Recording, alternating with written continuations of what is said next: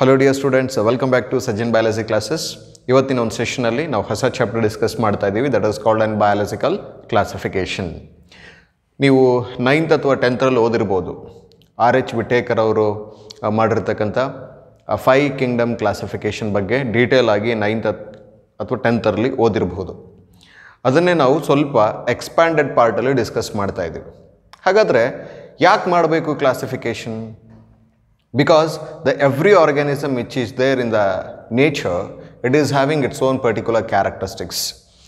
ನಾವು ಅದರದ್ದು ಸಿಮಿಲಾರಿಟೀಸ್ ಡಿಸ್ಸಿಮಿಲಾರಿಟೀಸ್ ಇರಬಹುದು, ಅಥವಾ ಸಿಂಥೆಟಿಕ್ಕು ನಾನ್ ಫೋಟೋಸಿಂಥೆಟಿಕ್ಕು, ಅಥವಾ ಅದು ಯೂನಿಸೆಲ್ಯುಲಾರು ಅಥವಾ ಮಲ್ಟಿಸೆಲ್ಯುಲಾರು, ಸಾಕಷ್ಟು ಕ್ಯಾರೆಕ್ಟರ್ಸ್ಗಳನ್ನು ಕನ್ಸಿಡರ್ ಮಾಡ್ಕೊಂಡು ನಾವು ಆರ್ಗ್ಯಾನಿಸಮ್ಸ್ಗಳನ್ನು ಕ್ಲಾಸಿಫೈ ಮಾಡಬೇಕಾಗುತ್ತೆ.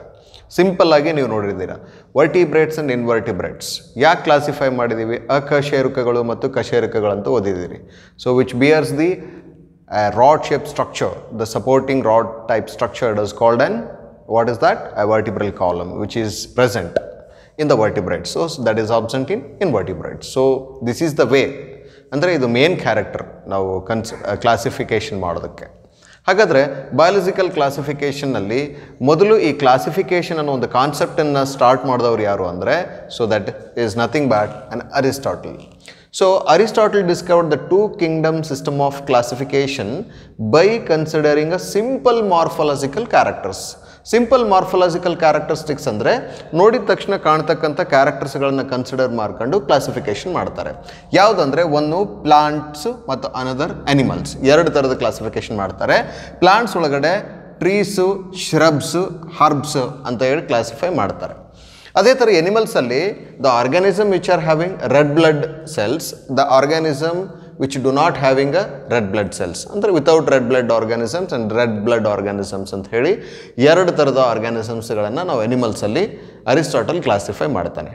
But the two Kingdom system of classification did not accepted by the contemporary scientist.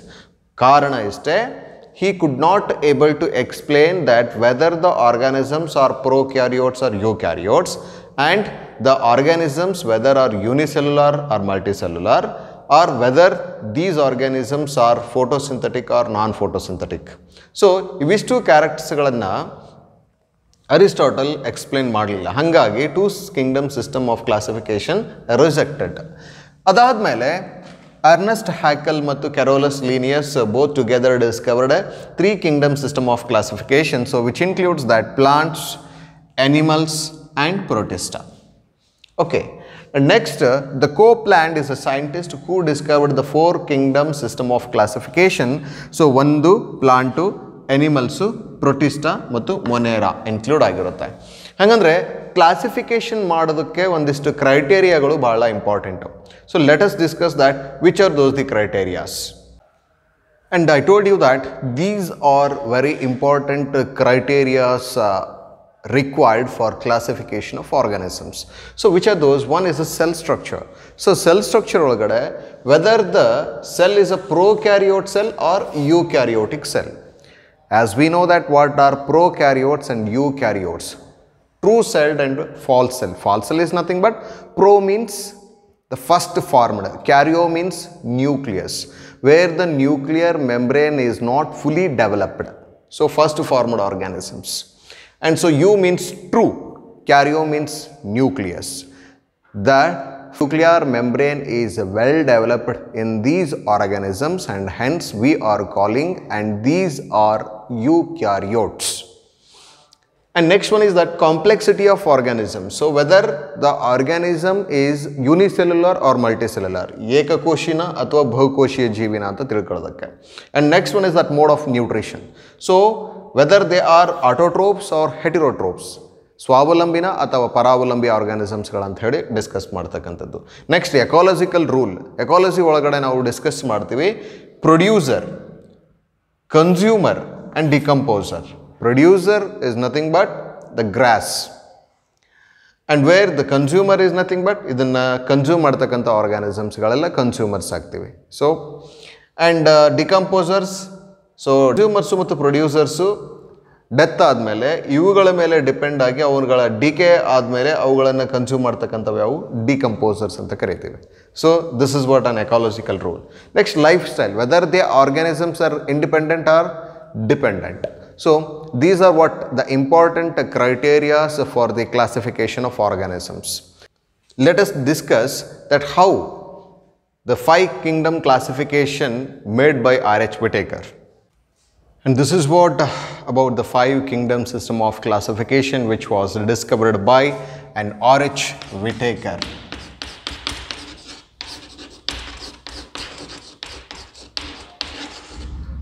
In the year of 1969. And you can see here the kingdom Monera, Protista, Mycota, Metaphyta, Metazoa. ಅಂತ ನಾವು 5 kingdom classification ಅನ್ನು study ಮಾಡ್ತೀವಿ.